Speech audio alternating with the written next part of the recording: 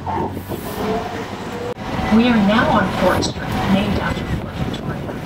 This stretch was once home to an abundance of commercial buildings and businesses, mostly from residents who set up shops after the gold rushes of the 1850s and 1800s. One notable establishment was the Five Sisters Bar, named after the children of Sir James Douglas.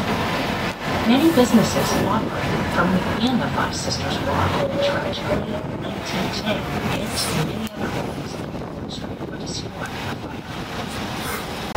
We're now in the vicinity of the Craigdarroch Castle. The story of the castle begins with trouble, but that's just the beginning. The tale begins with a proud Scot named Robert Dunsmore. He moved to Victoria in mid-1800s to manage a home for the Hudson's Bay. Then he decided to start his own mining operation. With the help of his business-savvy wife, Jo, Dunsmore's business expanded until finally he became the richest man in British Columbia.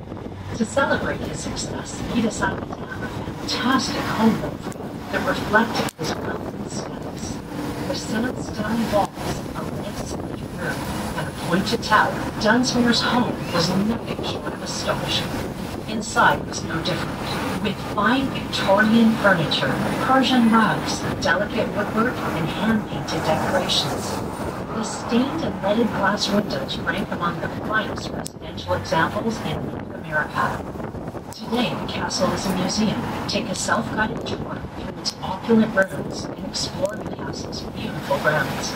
Then climb the stairs to the tower to enjoy fabulous views of Victoria below you. We'll soon stop for those making their way to the castle.